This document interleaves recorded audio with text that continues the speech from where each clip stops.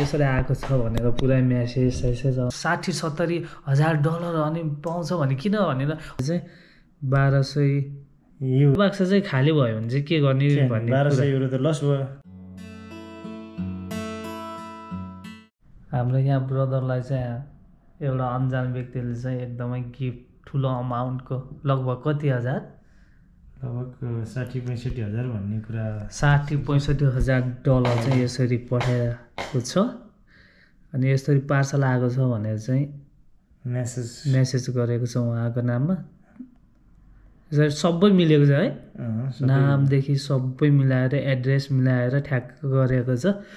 अनि जुन यो चाहिँ कहाँको रे, युक्रेनमा छ भने युक्रेनबाट आएको यो चाहिँ, युक्रेनबाट आएको। ऊ चाहिँ अब त्यस्तै यो लेखेको नि छ नि पुरै त्यस्तै लेखेर हालेको छ गिफ्ट दिएको भनेर त्यहाँको उसले, त्यहाँको सरकारले होइन, त्यहाँको सरकारले गिफ्ट दिएको भनेर यसरी पुरै पठाएको छ हाम्रो यहाँ ब्रदरलाई चाहिँ। अनि यो डेलिभरी जुन त्यहाँ चाहिँ आएको पनि छ, उहाँले चाहिँ रिसिभ गर्नुभएको छैन। रिसिभ गर्नको लागि चाहिँ 1200 युरो मागिरहेछ।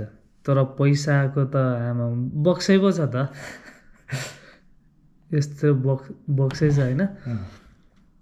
तपाईँहरूलाई पनि कुनै यस्तो अन्जान व्यक्तिले आएको छ कि छैन कमेन्ट गरिदिनु होला, ताकि तपाईँहरू पनि यस्तै परिराख्नु भएको छ कि है। अब हामी यसलाई लिन जाउँ कि नजाउँ भनेर अब हाम्रो ब्रदर चाहिँ 2-3 दिन निन्द्रा पनि लागेन छ, किनभने यत्रो अमाउन्ट आउँदा चाहिँ कसलाई चाहिँ यस्तो हुँदैन भनेको। तपाईँको यस्तो प्याकेज पैसाको बिटो यसरी होइन, यसरी आएको छ भनेर पुरै मेसेज आउँदा त अब मलाई पनि निन्द्रा लाग्दैन, तपाईँहरूलाई जो कोहीलाई पनि लाग्दैन है।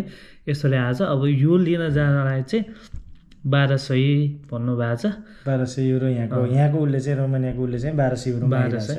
यो मान्छेले चाहिँ के भनेको छैन, पठाएको छ जस्ट त्यो भनेको छ। उसले नम्बर सेन्ड गरिदिएको छ, यो नम्बरमा कन्ट्याक्ट गर भनेर। अनि त्यो नम्बरमा गर्दाखेरि चाहिँ 1200 एक्सप्रेस यो यसमा होइन, यो एक्सप्रेसमा आएको छ भनेको छ कि यो चाहिँ एक्सप्रेस यसमा आएको छ। यसमा गएपछि चाहिँ तपाईँहरूले लिन सक्नुहुनेछ भन्ने त्यस्तै कुराहरू गरेको रहेछ। सो अब जाउँ कि नजाउँ भइरहेछ कि अब नहुन सक्छ जस्तो लाग्यो। अब धेरै फ्रड हो जस्तो लाग्छ, स्क्यामर जस्तो लागिरहेछ। सो तपाईँहरू पनि होसियार हुनु होला। अब यहाँ जस्तै मानौ यो लिन गयो यो ठाउँमा होइन, यो बाक्सा चाहिँ खाली भयो भने चाहिँ के गर्ने भन्ने 1200 युरो त लस भयो। 1200 चाहिँ लस हुने चाहिँ धेरै शङ्कास्पद छ यो कुरा भन्ने एकदमै त्यो भइरहेछ क्या।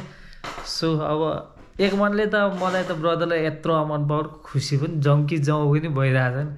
मैले चाहिँ यस्तो कि अब त्यहाँ जुन डेलिभरीको त्यहाँ आयो, पहिला खोलेर हेर्न मिल्दैन, तपाईँले पैसा पे गरेर मात्र त्यो बाक्स त्यो जुन डेलिभरी पठाएको छ नि त्यो लिन पाउँछ। त्यस कारणले उहाँहरूले चाहिँ खोलिसकेपछि त त्यो पैसा फिर्ता आउँदैन, त्यस कारणले लस हुन्छ। अब हेरेर मिल्ने भए त त्यहीँको पैसा झिकेर दिइहाल्थ्यो नि होइन। कति 1200 सट्टा डबलै दिनु त यार।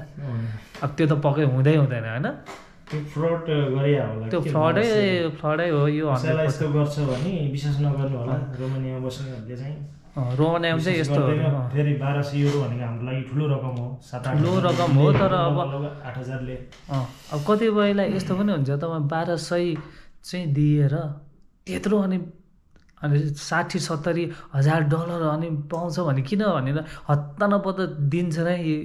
दिएपछि चाहिँ गएपछि गयो त्यो बाक्सभित्र चाहिँ अब केही पनि छैन भने चाहिँ तपाईँ आफै जिम्मेवारी हुनेछ।